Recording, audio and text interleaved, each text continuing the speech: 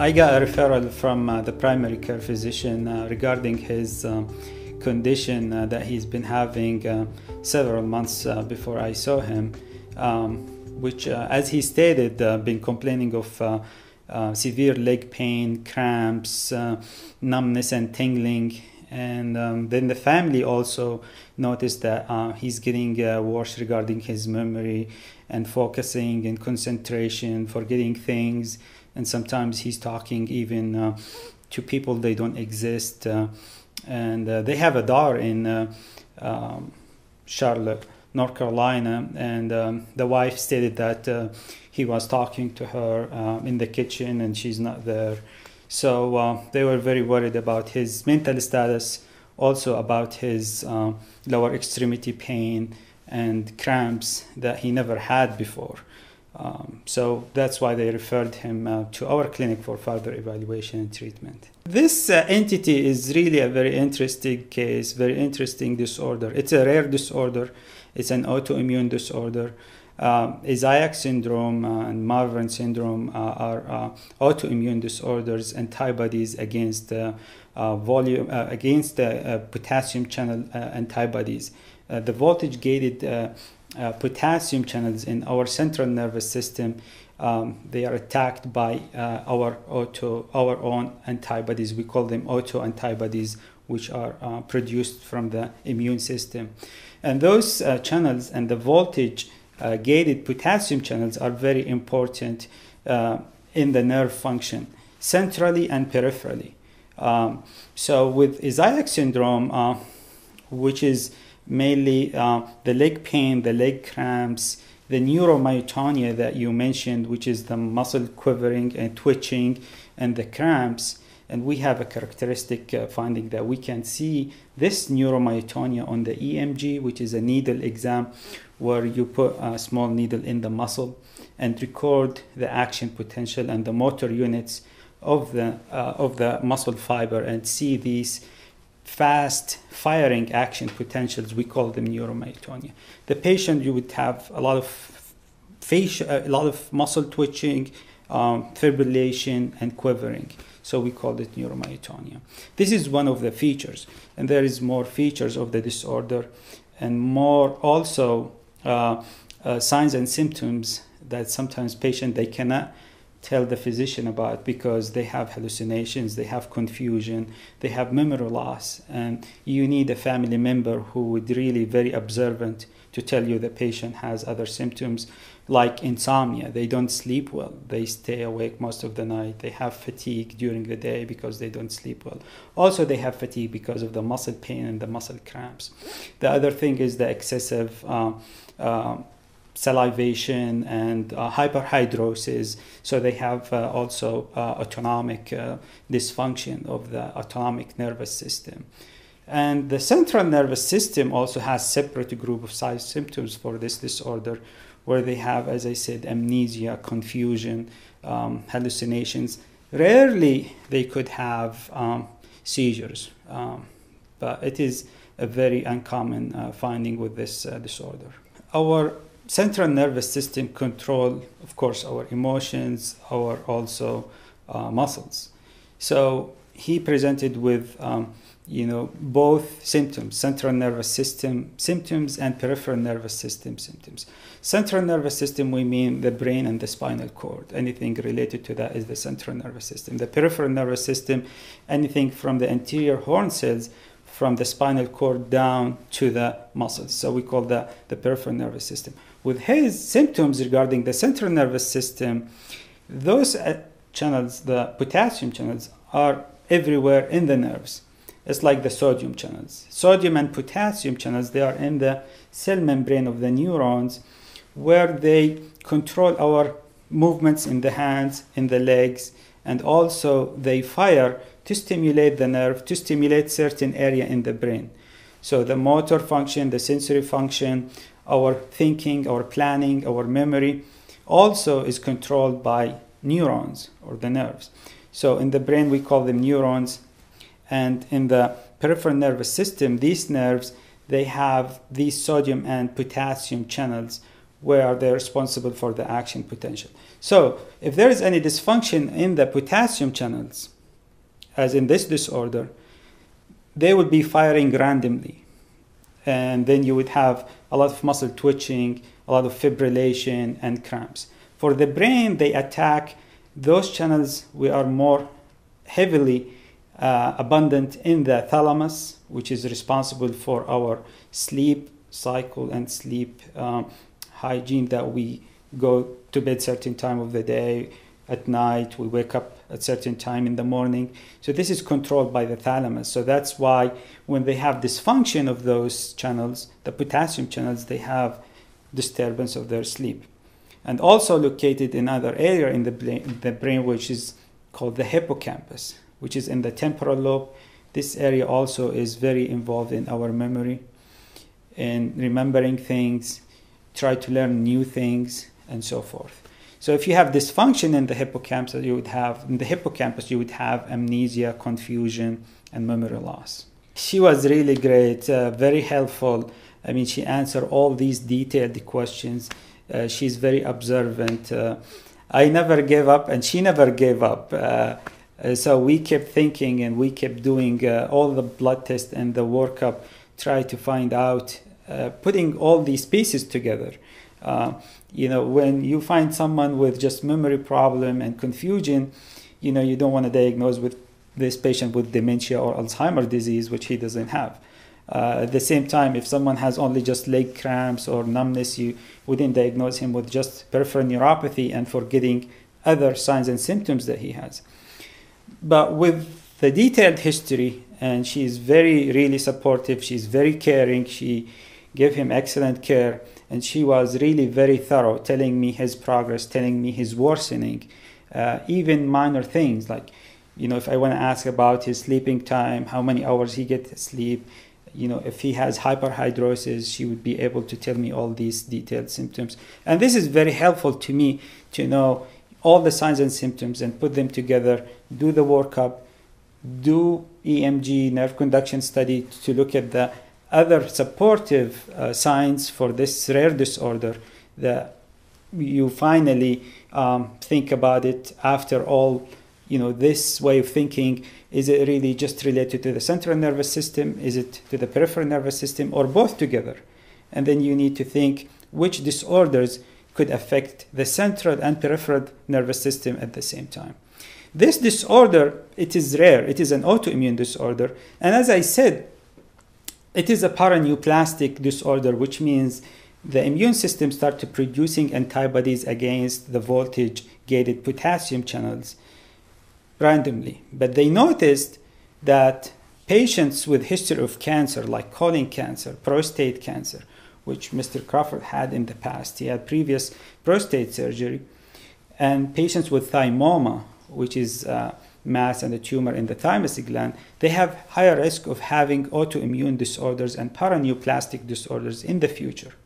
So with his history, and his wife very helpful to tell me all about his detailed history, at that stage when I saw him, he did not remember all these things that happened to him. So if you ask him about the medical history, about the surgical history that he had in the past, he would not be able to tell you. He was very confused, he was very demented, and able to remember even his family members.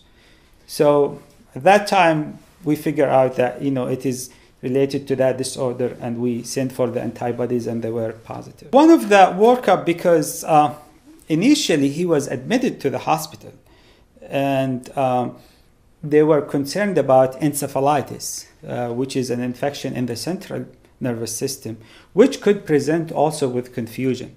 And that's also an emergency. So someone with altered mental status that comes suddenly, acutely, you should rule out, also serious illnesses. So when he was in the hospital, we know this is acute and this is sudden.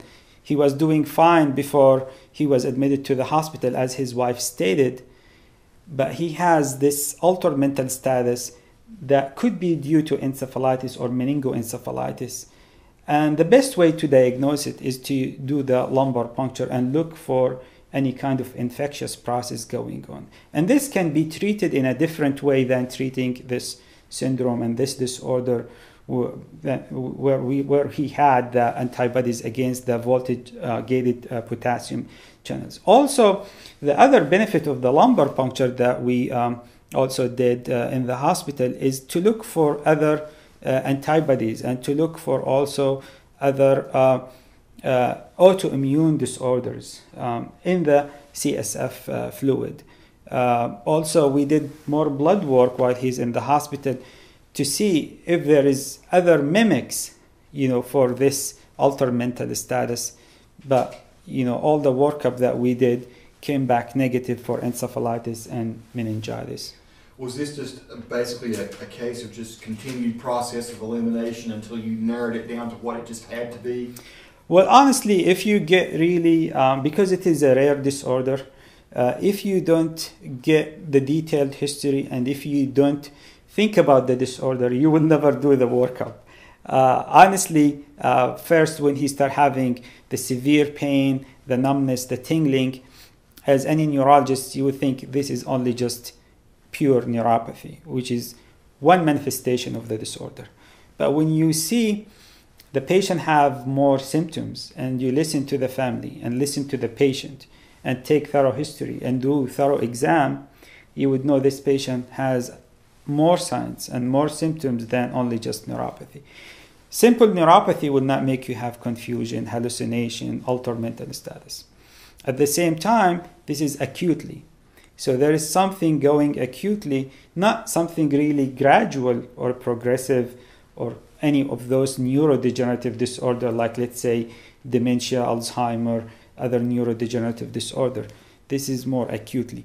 So if you think about it together, you do a thorough exam, you find some signs supportive of your thinking, you order the test comes back positive with antibodies against the potassium channels.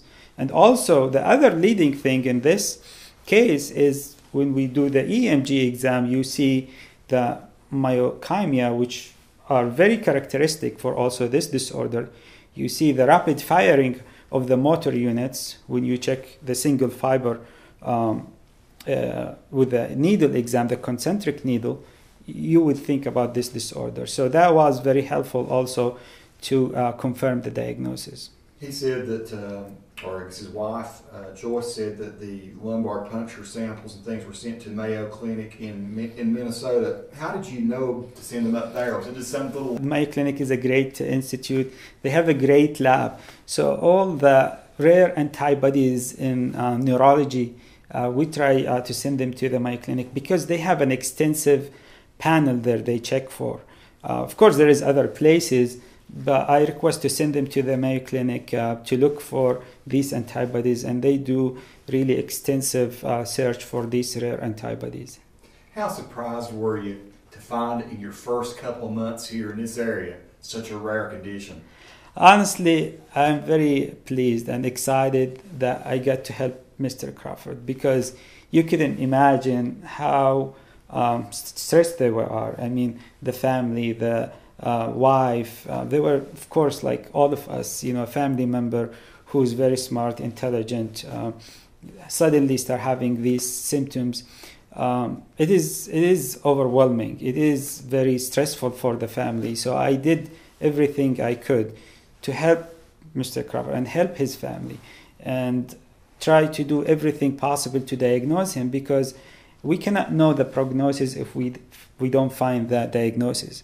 So we did everything possible to do the workup to get the diagnosis, and then finally, give them the prognosis and help them how things would go, and help also with the treatment. If you don't know the diagnosis, you will not be able to know the treatment and the long-term prognosis. So I was really very thrilled, very excited, very happy, because I got to help a person who's healthy, doing very well, smart, intelligent, start having all these symptoms, very concerning. He was really going downhill with his memory, with his motor strength. And finally, when we knew the diagnosis, we got to help him and make him feel better. Tell me about how you treated it. What was the course of action when you knew what it was? How did you decide what to do? Of course, with all these symptoms, because it is an autoimmune disorder, so there's different therapies for this kind of disorder. Mainly the plasmapheresis, which is a mechanism where you wash out the antibodies from the system and get rid of them. The other modality is the IVIG, intravenous immunoglobulins, which are antibodies against those antibodies in our system. So they attack them and they block their function from attacking the potassium channels. And that's what Mr. Crawford had IVIG, intravenous immunoglobulins. And on top of that is physical therapy. So physical therapy is very important to keep his strength, his function, and doesn't lose the muscle strength and the size of his muscles, so he didn't have atrophy or weakness. Also, there is other immune modulators that we can use to suppress the immune system, because the immune system is the main culprit for these antibodies, like prednisone or steroids and other immune modulator that we can use to suppress the immune system and decrease the production of these antibodies. The prognosis is variable. Some patients, they have it like a chronic disorder. Some, it's like a monophasic stage, and they do fine. And some, they have the relapsing, remitting course. So they improve, it could come back again, and you treat them. But the good thing is, most of them, they do well with therapy, with physical therapy. And if their symptoms recur, at least you know the diagnosis and know how to treat them right away. So far, has he responded? He's responded extremely well, because I've gone and watched him walk, but no sign of recurrence yet? So far, I've seen him again in the clinic after treatment, and he did very well regarding his cognition now. He remember all his family. You can carry a normal conversation with him. He has no hallucinations anymore. His sleeping is much better. All the autonomic symptoms like hyperhidrosis, excessive salivation, it went away. His gait, as you said, and his muscle cramps and pain improved.